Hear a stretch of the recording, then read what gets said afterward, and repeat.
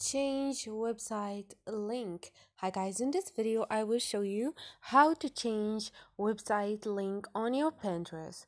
So first thing, once you go to your Pinterest, click on your profile and click on those 3 points at the top on your profile and click on settings.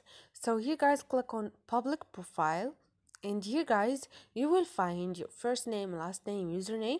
Click on the last option, which is your website, and you can change your website to add a new link to drive traffic to your site.